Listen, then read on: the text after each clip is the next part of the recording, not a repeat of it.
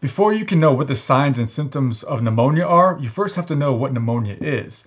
Pneumonia is a broad term that refers to inflammation in the air sacs of the lungs, the alveoli. So when doctors are using the term pneumonia, it's generally referring to an infection that is causing that inflammation in the lungs, although in reality, not all pneumonia is caused by infection. The most common types of pneumonia are caused by viruses and bacteria. So for the purposes of this video, we can refer to pneumonia as a viral or bacterial infection that causes the alveoli to become inflamed, in which they fill up with fluid and other nasty stuff. For example, those alveoli can fill up with mucus and pus. Pneumonia can range in its severity. It can be anywhere from mild to serious, and it is actually a very common cause of death. It's most serious for infants and young children and people over the age of 65, and those with underlying health problems, especially those with weakened immune systems. Bacterial pneumonias are still among the leading causes of deaths due to infectious disease, despite the widespread use of antibiotics. So the signs and the symptoms of pneumonia can vary from mild to severe, depending on the age, the overall health status, and of course the specific cause of that pneumonia, the specific virus or the specific bacteria. So I'm going to start out by describing pneumonia symptoms in general, and then I'm going to describe the classic symptoms of pneumonia for each of the most common bacterial causes. The most common pneumonia symptoms include cough, especially coughing up phlegm, chest pain that is made worse when you take a deep breath, or you cough, or you sneeze, and this type of chest pain is known as pleuritic chest pain. Then there's fever, sweating, and shaking chills, feeling short of breath, fatigue, and other fairly common symptoms include nausea, vomiting, diarrhea, loss of appetite, headache, and body aches. Now for adults over the age of 65, it's pretty common for them to have confusion or changes in mental awareness, and they can have the opposite of fever, so lower than normal body temperature, especially for those who have weakened immune systems. When it comes to newborns and infants having RSV infections, they're more likely to have trouble breathing, wheezing, and their cough is much more likely to produce lots of mucus. For most adults, the classic symptoms of what we call community-acquired bacterial pneumonia go like this. There's an abrupt onset of fever, cough, which starts out as a dry cough, but within a couple days starts producing mucus, and it can have blood in it sometimes, which is usually nothing to be concerned about. But also, they become short of breath and have that pleuritic chest pain. As the infection progresses, especially if it's a bacterial pneumonia and that person hasn't received antibiotics, there's a very high potential for that person to develop severe respiratory distress and for the bacteria to cause the body to go into septic shock. And that's why we often see so many patients in the ICU with this life-threatening pneumonia and associated sepsis and septic shock. While the symptoms I just described help support the diagnosis of pneumonia, symptoms alone are not enough to make the diagnosis because pneumonia is common and its symptoms overlap with many other illnesses. This includes things like acute bronchitis, influenza, pulmonary embolism, congestive heart failure with pulmonary edema, lung cancer, aspiration pneumonitis, vaping lung, bronchiectasis, just to name a few. So to make the diagnosis, we try to get more clues through the physical exam findings, through blood work, analyzing the sputum sample from that stuff that you coughed up, even looking for certain things in the urine. And most importantly, chest imaging, whether that be a chest x-ray and sometimes a chest CT scan or chest CAT scan.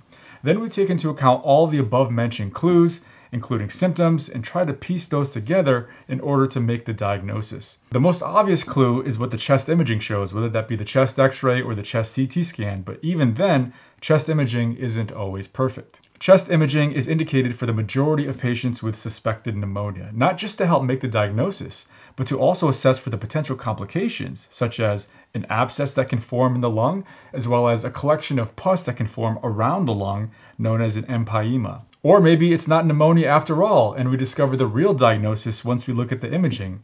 Or maybe someone has more than one diagnosis at a time. For example, many times patients with lung cancer, they come to the hospital because of a pneumonia that developed as a result of having lung cancer, something known as post-obstructive pneumonia. The presence of an infiltrate on X-ray or CT scan, meaning you see that density there, that white density, when you see that, that's the gold standard for diagnosing pneumonia when taking into account those other factors, those other clues like symptoms and so forth. So findings consistent with the diagnosis are lobar consolidations, interstitial infiltrates, and/or cavitations. Those are all radiographical terms. In some cases, a chest X-ray may not be sufficiently sensitive for the detection of pneumonia.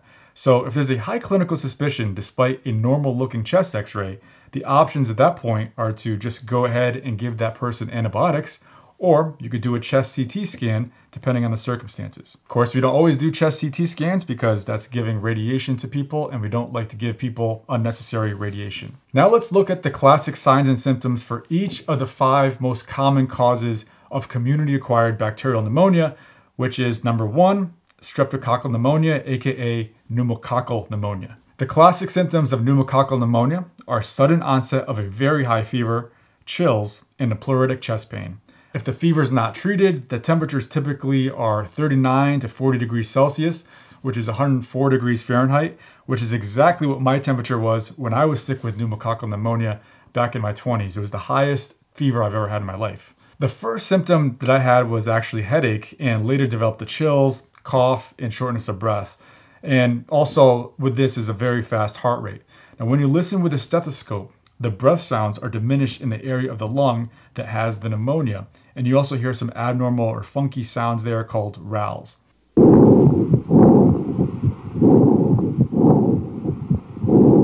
Chest x-ray shows the very dense, homogeneous infiltrates that are clearly delineated with air bronchograms.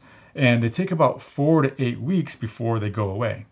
Microscopic analysis of that nasty putrid sputum with this bacteria, it reveals the bluish purple colored gram-positive diplococci. So basically the gram stain, when you add it, it makes them turn this blue-purple color.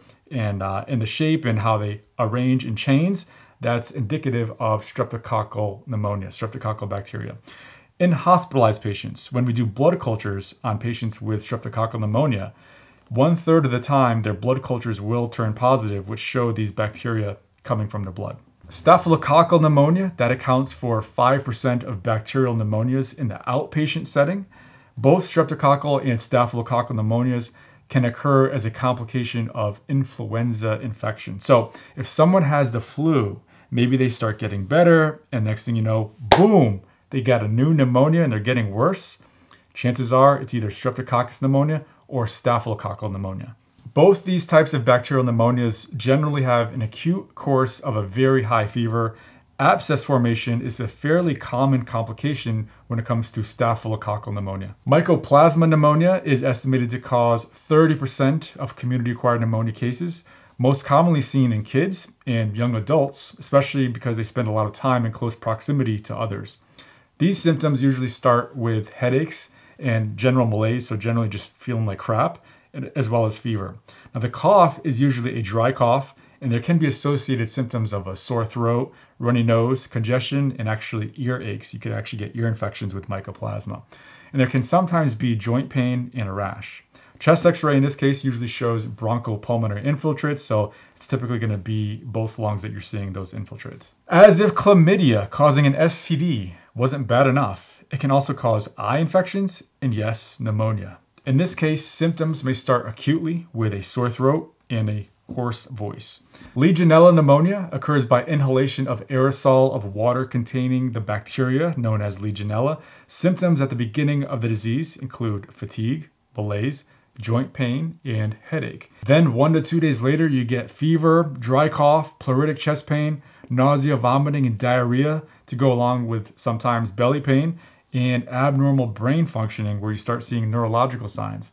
The main thing that's peculiar about Legionella is that diarrhea is a much more common symptom compared to the other types of bacterial pneumonias. Chest x-ray in this case typically shows patchy, homogeneous infiltrates, and in half of the cases, there's a pleural effusion where fluid builds up around the lung. A nice thing about this bacteria is that it usually produces an antigen that can almost always be detected in the urine, which means that a diagnosis can be made within hours. There are, of course, many more types of bacterial pneumonias, viral pneumonias, fungal pneumonias, and pneumonias that aren't even caused by an infection. In fact, I only covered about 1% of all the different types of pneumonias that exist. Making the diagnosis in some cases is very easy, and in others, it can be very difficult. In one study, 17% of the patients who were hospitalized with a community-acquired pneumonia were ultimately found to have a different diagnosis. The most common alternate diagnosis in the study included heart failure with pulmonary edema, cancer, and a pulmonary embolism that was associated with pulmonary infarct, meaning a clot that went to the lungs and it caused a blockage of blood flow to the point where part of the lung would die off. Now, pneumonia is the world's leading cause of death among children under the age of 5 and is the most common reason for a child to be hospitalized. There are 120 million cases of pneumonia per year in this age group, and more than 10% of these pneumonia cases progress to severe illness. Now, for US adults, pneumonia is the most common cause of hospital admissions, other than women giving birth. Half of the deaths from pneumococcal pneumonia occur in the age group of 18 to 64. With that said, those who are over 65 years old have a higher risk of getting pneumonia and are more likely to die from it if they do get it. So while not all pneumonia ends up being serious, it's definitely not something that should be taken lightly.